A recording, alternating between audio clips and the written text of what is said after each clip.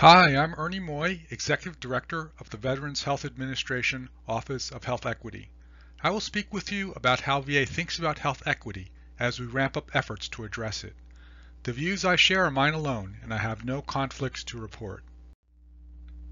VA defines health equity in terms of what most people and veterans want from healthcare: health. Our job is to enable all veterans to get the medical and social support they need to achieve the best possible health outcomes. It is important to emphasize that equity is not the same as equality.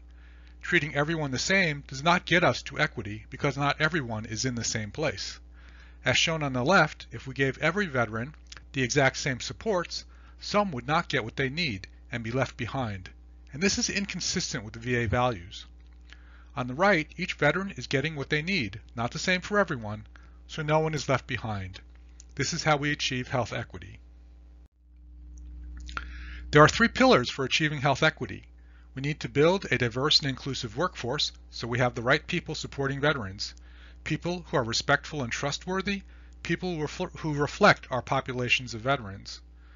The environment in which veterans live and work greatly influences health, and we work with social workers and veteran service organizations to help veterans overcome social risks that affect their health. For example, since 2010, VA has helped over 850,000 veterans and their families avoid homelessness. But today, I'll focus on our work with providers to reduce health inequities in clinical care.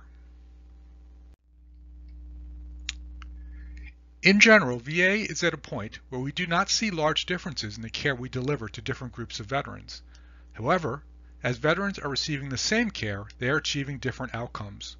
For example, the left three blue bars show relative rates of cancer screening for Black veterans relative to white veterans. You can see that Black veterans are screened at higher rates than white veterans, with a relative rate over 1. The right two red bars show relative rates of cancer mortality for Black veterans relative to white veterans. As Black veterans are screened for cancer at higher rates, they also die from cancer at higher rates, even after adjustment for comorbidities. We interpret this as indicating that it is not the care we are delivering that is driving differences in outcomes, but how that care is being delivered.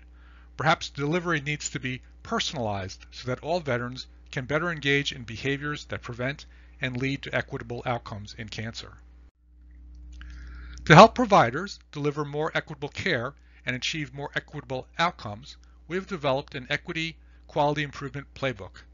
This approach seeks to leverage activities already occurring at VA medical centers. We propose lofty goals.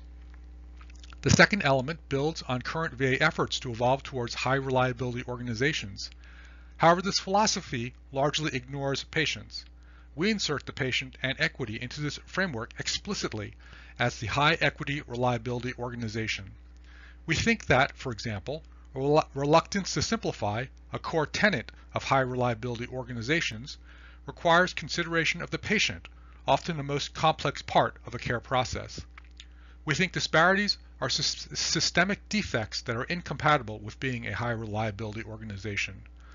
We also develop dashboards to help VA medical centers understand their local disparities.